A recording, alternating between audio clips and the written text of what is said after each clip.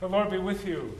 And also with you. Good evening and welcome. It's the fourth Sunday of Easter, which traditionally is always Good Shepherd Sunday. I looked into why the fourth Sunday of Easter is Good Shepherd Sunday, and as near as I can tell, it's because we've always done it that way before. For over over 1,000 years, and that's a lot of momentum, and far be it from me to try to change the direction of that ship. It's a good tradition. It always has something new for us. After this service, blood pressure checks are available for you if you wish. Voters meeting on Tuesday at 6:30. Opening hymn, "The King of Love, My Shepherd Is."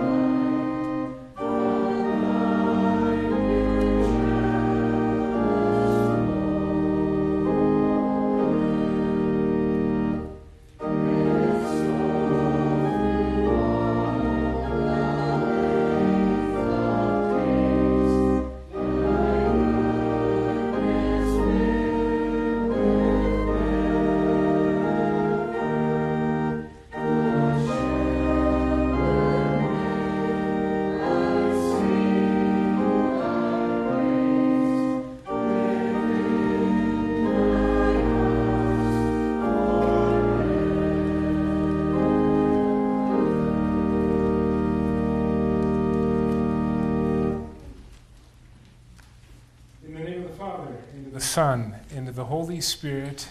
Amen. Let us pray.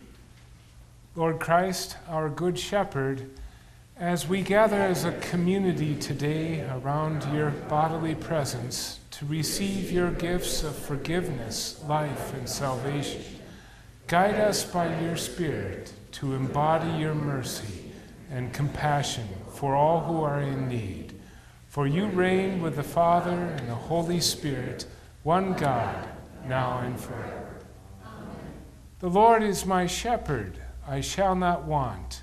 He makes me lie down in green pastures.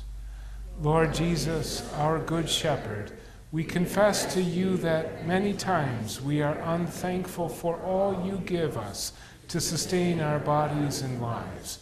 We long after things that are temporal and earthly, ignoring your gifts and ignoring those around us in need. Forgive us. He leads me beside still waters. He restores my soul. He leads me in paths of righteousness for his name's sake. Like sheep, we are distracted and wander away. We forget who we are as baptized children of God and fail to respond to your shepherding. Forgive us. Even though I walk through the valley of the shadow of death, I will fear no evil, for you are with me. Your rod and your staff, they comfort me. In the deepest, darkest times of life, we struggle to be confident in your presence and protection. When we don't feel your presence, we conclude that you are not with us and have abandoned us. We seek to find our own solutions and comfort, at times withdrawing from your protection. Forgive us. You prepare a table before me in the presence of my enemies. You anoint my head with oil, my cup overflows. When life is going great and we stand above those who oppose us, we gloat in our own intelligence and abilities, forgetting the one who bestows all the blessings in our lives. Forgive us. Surely goodness and mercy shall follow me all the days of my life, and I shall dwell in the house of the Lord forever. As we walk through this broken world, we overlook the goodness and mercy that flows into our lives from you. We become short-sighted and locked up in the present, ignoring the hope and promise of a bright future in your kingdom. Jesus, our good shepherd, hears our cries and says to us, I am the good shepherd. The good shepherd lays down his life for the sheep. I know my own, and my own know me, just as the Father knows me, and I know the Father. And I lay down my life for the sheep. And I have other sheep that are not of this fold. I must bring them also, and they will listen to my voice. So there will be one flock, one shepherd. For this reason the Father loves me, because I lay down my life that I may take it up again. No one takes it from me, but I lay it down of my own accord. I have authority to lay it down, and I have authority to take it up again. This charge I have received from my Father. God lives up to what he said before. As a shepherd seeks out his flock when he is among his sheep that have been scattered, so will I seek out my sheep, and I will rescue them from all places where they have been scattered on a day of clouds and thick darkness. I myself will be the shepherd of the sheep, and I myself will make them lie down, declares the Lord. Jesus himself bore our sins in his body on the tree that we might die to sin and live to righteousness. By his wounds you have been healed, for you were like straying sheep, but have now returned to the shepherd and overseer of your souls. Receive the forgiveness won for you through Christ's death and resurrection. I forgive you in the name of the Father, and of the Son, and of the Holy Spirit. Amen. Thanks be to God. Thank you.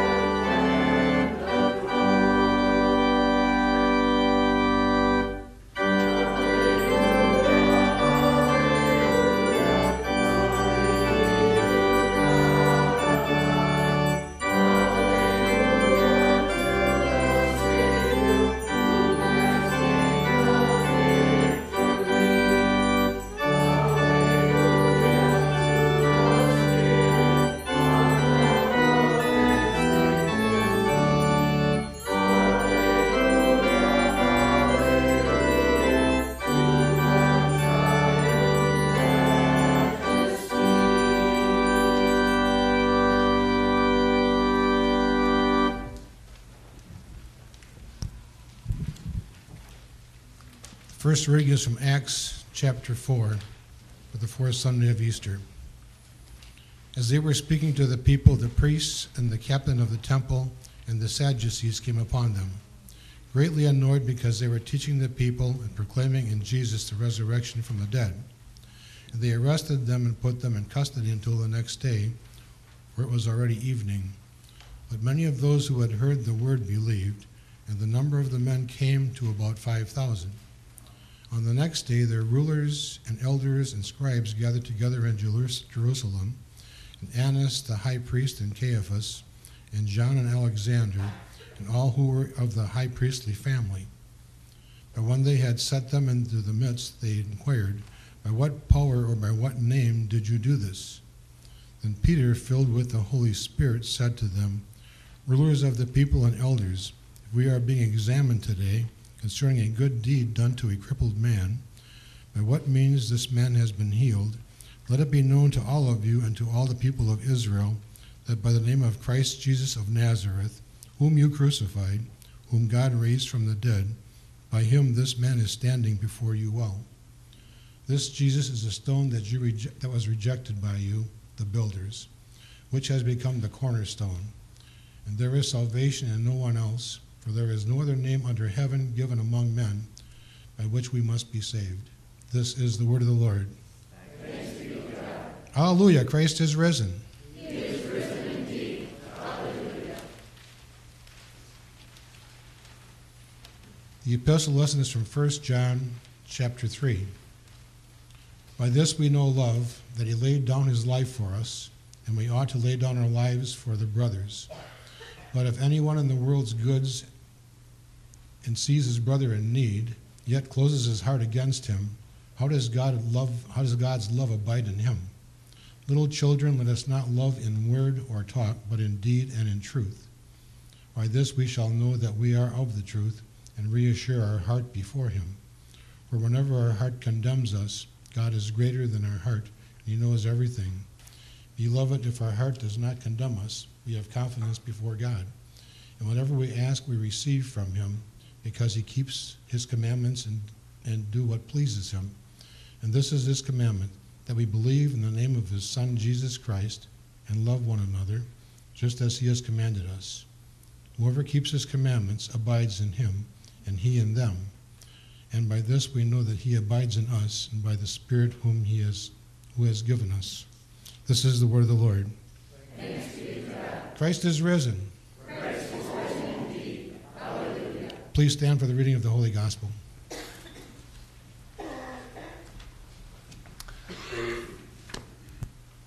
Alleluia. We know that Christ, being raised from the dead, will never die again.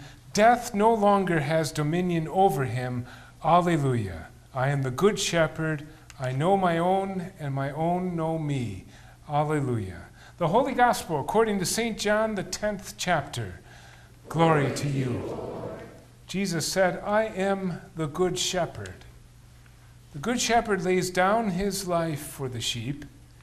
He who is a hired hand and not a shepherd, who does not own the sheep, sees the wolf coming and leaves the sheep and flees, and the wolf snatches them and scatters them. He flees because he is a hired hand and cares nothing for the sheep. I am the Good Shepherd. I know my own, and my own know me. Just as the Father knows me, and I know the Father, and I lay down my life for the sheep. And I have other sheep that are not of this fold. I must bring them also, and they will listen to my voice. So there will be one flock, one shepherd. For this reason the Father loves me, because I lay down my life, that I may take it up again. No one takes it from me, but I lay it down of my own accord. I have authority to lay it down, and I have authority to take it up again. This charge I have received from my Father. This is the gospel of the Lord. Praise to you, Lord Christ. Alleluia. Christ is risen. He is risen indeed. Alleluia.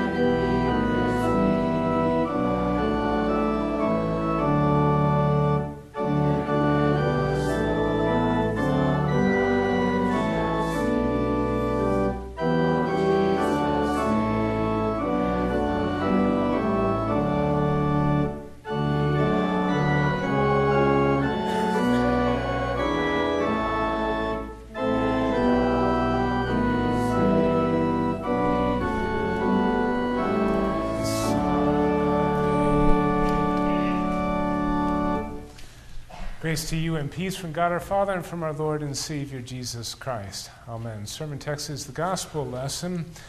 As a student in Germany, I traveled once to the small city of Rothenburg. It's one of the best preserved examples of a medieval city. It's a walled city. It has a castle, a market square, the classic town hall with the clock tower, Fachwerk homes and the cobblestone streets. As you might imagine, lots of cuckoo clocks and beer steins are sold in Rothenburg. I was walking along the wall, which offered a nice view not just of the city inside, but of the rolling country outside, when I noticed a shepherd and his dog sitting on the hillside with about 50 grazing sheep. I thought to myself, Growth, you've never talked to a real shepherd before. Besides, he looks lonely. You really ought to go talk to that guy. And so I did. I made my way down to the pasture. It had been raining on and off all day. The shepherd was wearing a black trench coat, was sitting on a rock. He looked miserable and was not particularly happy to see me. I guess one doesn't become a shepherd if he enjoys the company of people. In any event, I introduced myself and tried to strike up a conversation. His dog sat about 15 feet behind me and with every exhaled breath growled a low-burn growl. But whenever I turned and made eye contact with him, he'd turn up the volume a few notches and raise one lip to show me his impressive incisors. I asked the shepherd about sheep, and he told me they do indeed wander a lot. And their wandering gets them into a lot of trouble, first with the dog and then with him. And he found it very annoying, their desire to stray. He used the word Wanderlust. It's one of those German words, when they're looking for a new word, they just combine two others. Wander and lust. Lust, desire. Wanderlust. Every time I read, all we like sheep have gone astray, each to his own way, I smile a little, remembering that grumpy shepherd and his grumpy dog and the word Wanderlust. And I see myself doing that, straying, sometimes out of wickedness and sometimes out of aimlessness, but straying nonetheless. In any event, this shepherd didn't have much of anything positive to say. In fact, I don't think he much liked his job, nor the sheep, nor the little dog. In this day of cheap electric fences, why was he out there in the first place? My suspicion is he was hired by the Rothenburg Tourism Bureau.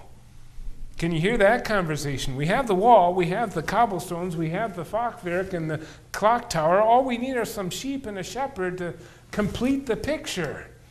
That's when the mayor suggested his ne'er-do-well brother-in-law was fired yet again, needed a job. Done deal. In our text, Jesus says, I am the Good Shepherd who lays down his life for the sheep. The hired hand, who doesn't own the sheep, when he sees the wolf coming, he flees. In the Bible, a hired hand was a laborer, usually employed only a limited time. They didn't have a lot of skills, but they could pick up field stones before planting time. They could help with the harvest of grapes. And in a pinch, they could watch over a flock for a time. Typically, however, a hired hand moved from one menial job to the next. In Jesus' day, a day's wages for a hired hand was 1 denarius. You didn't pay them much, nor did you expect much from them. Some worked hard, others didn't. No matter, each got his denarius at the end of the day. In fact, since they were so poorly paid, there were laws protecting them from exploitation. For example, Leviticus 19, the wages of a hired servant shall not remain with you all night until the morning. That is, pay him without delay, because he might be depending on that denarius to feed his family. In the parable, the hired hand wouldn't have known the sheep because in all likelihood he hasn't spent that much time with them. The owner needed some extra help and brought him in for a time until a more permanent arrangement could be made. Contrast that with the true shepherd. Many were born to the task. The family owned a flock. A boy was sent out with the flock as soon as he is old enough to go. The sheep became his companions, friends even. To you and me, sheep all pretty much look the same, but a true shepherd recognizes them, knows their names, knows their personalities. The family's livelihood was all wrapped up in the welfare of the flock. You can imagine then the owners would be much more protective of the sheep than would a hired hand. Some of you remember the old Jack Benny radio show and his legendary stinginess that was part of his radio persona. When a crook held him up and said, "Your money or your life," there was humor in the long silence that followed the question as he thought it over. A hired hand didn't have to think it over. They were not his sheep. He didn't own them. He didn't really know them. Besides, he was paid one stinking denarius a day. To take on thieves and robbers or a pack of wolves was well above his pay grade. I could be dead wrong about that guy outside Rothenburg, but it seemed to me he thought little of the sheep, less of being a shepherd. My guess is if someone pointed a gun at him and demanded mutton chops, he would have said, "Be my guest. Take that one over there too, and I'll throw in the dog." I am the good shepherd, Jesus said. The good shepherd lays down his life for the sheep. He makes sacrifices for the sheep. Pastors are called shepherds or under-shepherds. As in any vocation, there are pastors who give the vocation a bad reputation. They neither work hard nor go out of their way to care for the sick or the grieving. They don't challenge themselves or others. Their preaching is careless, if not shooting from the hip. They got in it for the wrong reasons, and they stay in it for the wrong reasons. And as soon as things start going poorly, they let the district president know they're ready for a new challenge. Hirelings. Those guys are out there, but my experience is the vast majority are not like that. Conversely, there are some congregations that treat their pastors as mere hirelings, their teachers as hirelings. Before I go on, I've never felt this way at Good Shepherd, but it's something to watch out for in the life of the church. There are congregations out there that eat up their church workers like sunflower seeds, and when they're done with them, spit out the empty hulls, one after another. In the New Testament era, hirelings were paid little, but little was expected of them.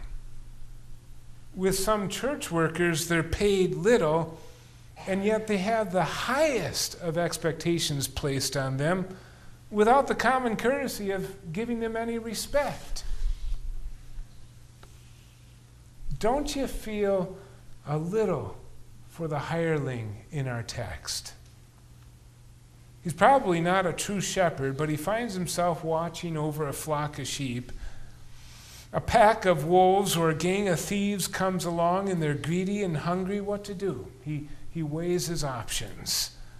The lives of the sheep or his own life. The hireling, he doesn't own the sheep. He's just paid one lousy denarius a day.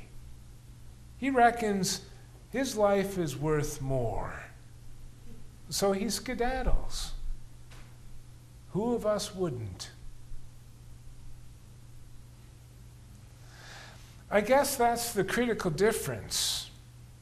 The hireling, he's thinking about the money and his life, and he makes a perfectly reasonable decision. The good shepherd, on the other hand, he's thinking only about those sheep, and he makes a perfectly unreasonable decision.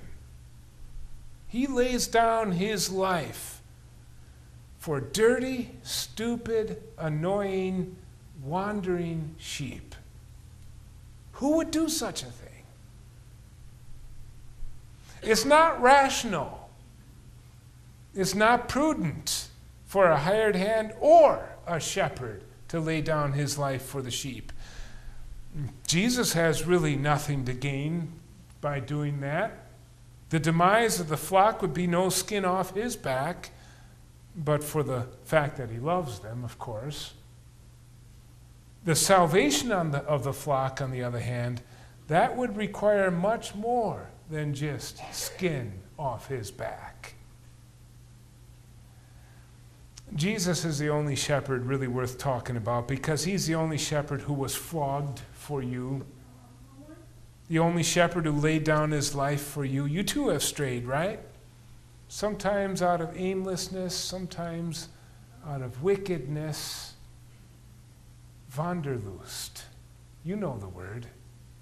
You've lived it. Yet see how he loves you. You have this Wanderlust, this insatiable desire to stray, because the old sinful nature always thinks things are better, more fun, when you put some distance between you and the shepherd, and between his laws and yours. But a lamb who separates himself from the shepherd and from the flock is heading straight towards catastrophe. I am the good shepherd, Jesus said. I know my own, and my own know me. Notice that preposition my.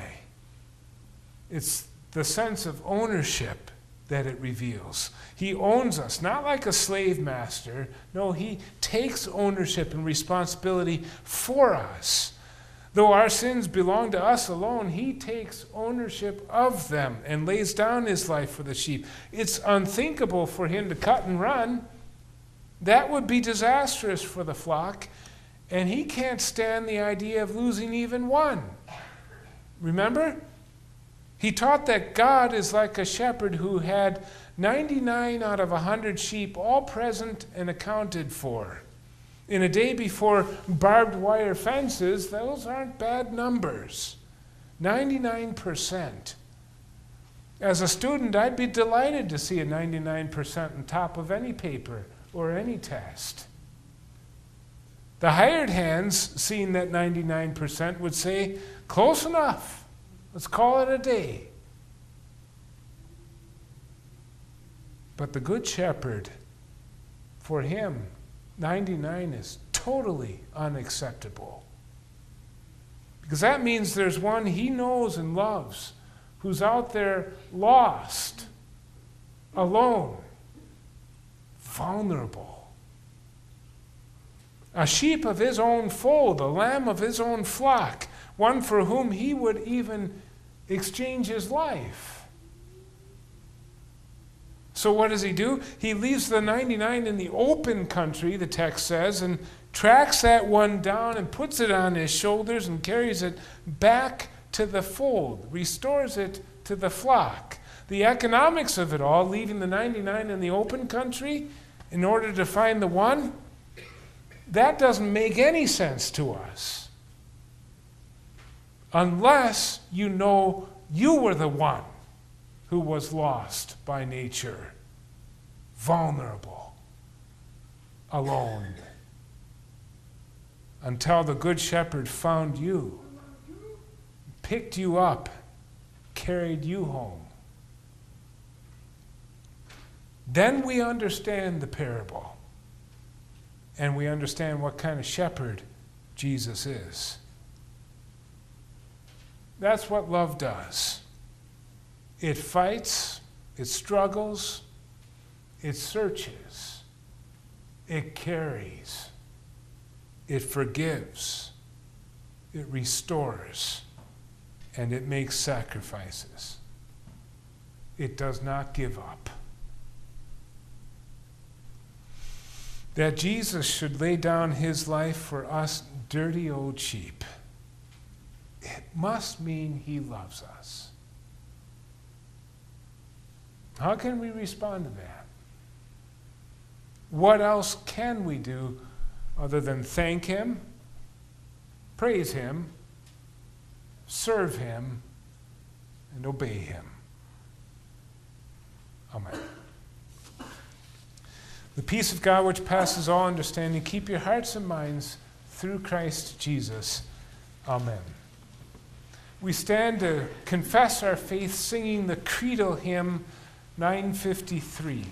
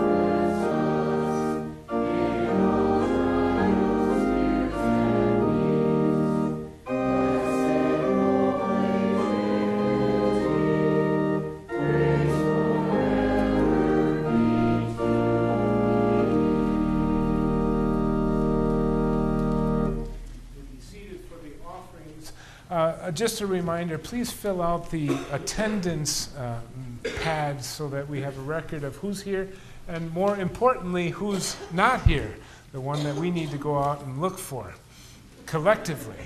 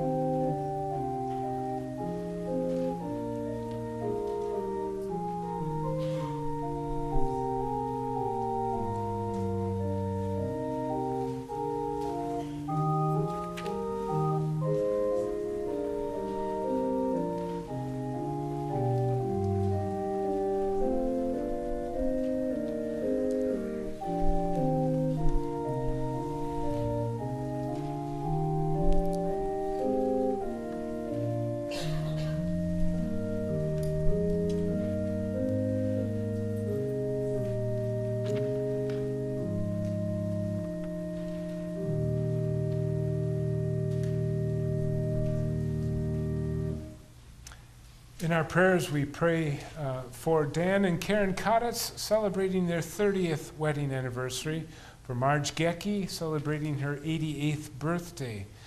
We pray for those who are ill, for Karen Westfall, who's hospitalized, for Robert Rubin in hospice care. We pray for Edith Block, recovering from surgery, for Bill Roser in hospice, for Rosemary Bayless in hospice care, for Michael Grosnick. We pray for the family of Norman Zastro, who died on Thursday. The funeral will take place here on Tuesday at 11 a.m. And we pray for James Rubaki, Kevin Rollert, and Zach Krieger, who are deployed with the armed forces. And we welcome back Jeremy Rallstad, who is now home. Please stand for prayer.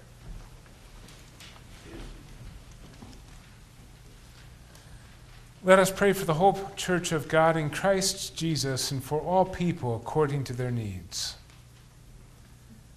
O God of peace, who has brought again from death the great shepherd of the sheep by the blood of the eternal covenant, equip your church this day with everything good, that we may do your will, working in us that which is pleasing in your sight, through your Son, Jesus Christ. Lord, in your mercy, O God of peace, as the world has many false shepherds who seek to lead your people astray, help us to know our true shepherd's voice and listen only to him. Have mercy on all those who have been deceived. Open their hearts once more to your truth, that they may be returned to the safety of the church's fold. Lord, in your mercy. O God of peace, as your Son gave his life for the sins of the whole world, let his voice be heard by those held in prison, that they too may know of his forgiving love and be brought into his flock. If they have been imprisoned for doing good, let them not lose hope or despair of your care. Lord, in your mercy. O God of peace, as our Good Shepherd takes up his lambs onto his shoulders in the waters of holy baptism, sustain all those who reside in nursing homes with the truth that he will safely bear them through the latter years of this life. Lord, in your mercy. O God of peace, as your Son has loved, help us to live in his love. Keep us from hurting one another in word or deed. Rescue those who suffer harm in their own homes, and grant repentance to those who raise their voices or hands to abuse those whom you have given them to love. Lord, in your mercy. O God of peace, as your Son of his own accord has laid down his life for his sheep, give us the confidence in his continued care, that we may not doubt but believe that he will never fail us. Strengthen the sick and the suffering in this truth, especially those we've named. Be with those who are grieving, especially Mary and the whole Zastro family. And be with those who are deployed, assuring them of your presence. Lord, in your mercy. O God of peace, thank you for 30 years together for Dan and Karen. We pray for all the marriages of our church, that you would bless them and keep them. Husband and wives, love one another as you love us. We thank you for Marge and her 88th birthday, and we pray that you would continue to give her strength for the needs of the days ahead. Lord, in your mercy. O God of peace, as your Son laid down his life and took it up again to prepare a place for us in your house, that we might live forever, comfort those who grieve with the truth that our departed brothers and sisters are truly at home with you. Lord, in your mercy. Into your hands, O Lord, we commend all for whom we pray, trusting in your mercy through your Son, Jesus Christ, our Lord, who lives and reigns with you in the Holy Spirit, one God, now and forever. Amen. Lord, remember us in your kingdom and teach us to pray. Our Father, who art in heaven, hallowed be thy name. Thy kingdom come, thy will be done, on earth as it is in heaven. Give us this day our daily bread, and forgive us our trespasses, as we those who trespass against us. And lead us not into temptation, but deliver us from evil. Thine is the kingdom, and the power, and the glory, forever and ever. Amen.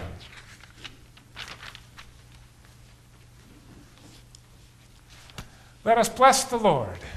Thanks be to God. Now the God of peace, who brought again from the dead our Lord Jesus Christ, the great shepherd of the sheep, by the blood of his eternal covenant, equip you with everything good, that you may do his will, working in us that which is well-pleasing in his sight. Through Jesus Christ, to whom be glory forever and ever. Amen.